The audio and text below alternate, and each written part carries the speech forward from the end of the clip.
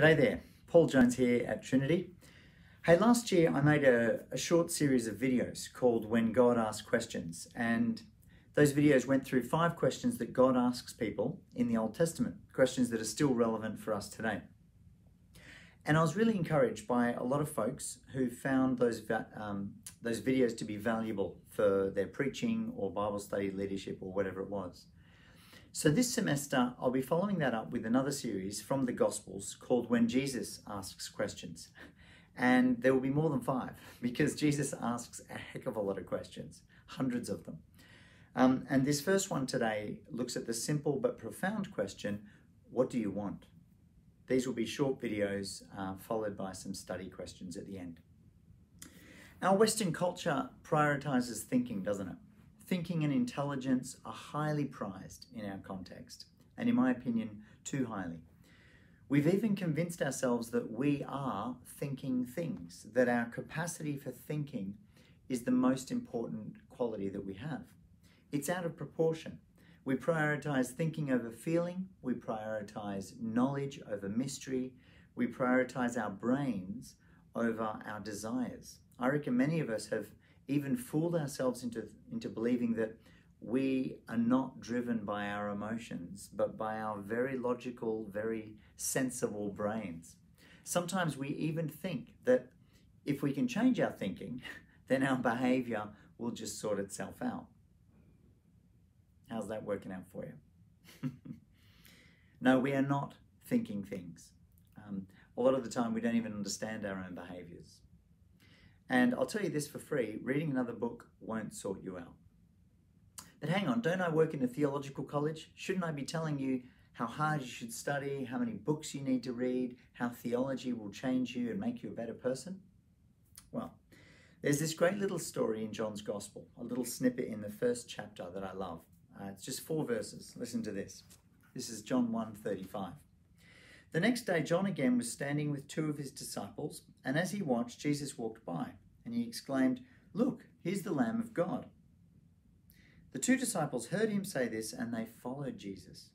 When Jesus turned and saw them following, he said to them, "What are you looking for, or what do you want?"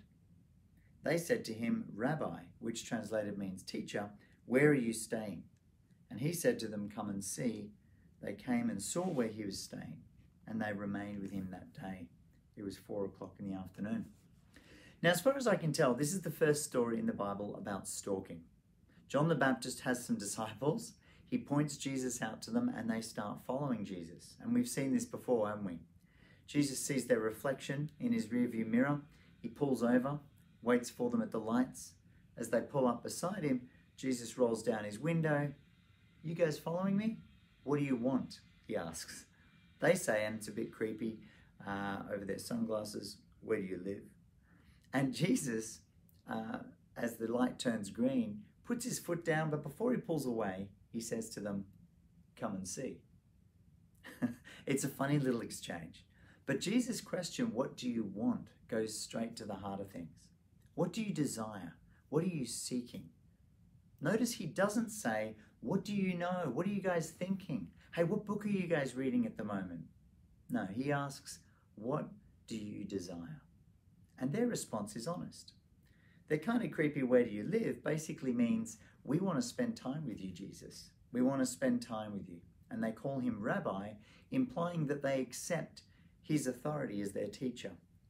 And so they ask where they can find him. Where can we find you? Because that's what we want. And the next thing we read is that they spent the whole day with him. Now, this little encounter we've just read is actually an invitation. It's an invitation to you. Reading the Bible is not about filling your head with information. It really isn't. Ideas are wonderful, they're exciting, they can be life-changing, but not on their own. On their own, ideas become idols. Even theological ideas can distract us from the very one, the very person that most of those ideas are about. So don't be afraid of stalking Jesus. In fact, I encourage you to do it often. Jesus honestly doesn't mind, because you are not a thinking thing. Who you are and who you're becoming is not determined by what you know, but by what you want, what you deeply desire. Now, I'll be posting these videos with a few discussion questions at the end, either for you on your own or with some friends. But before you go, before you look at those questions and have a think on them, can I just say a quick prayer for you? Let me pray. Jesus, I thank you for noticing us, and I thank you for inviting us to spend time with you. I thank you for being interested in my desires. And I just want to pray right now for anyone watching this video. God, would you mend their heart, heal their desire, and give shape to their wants. Amen. See you around.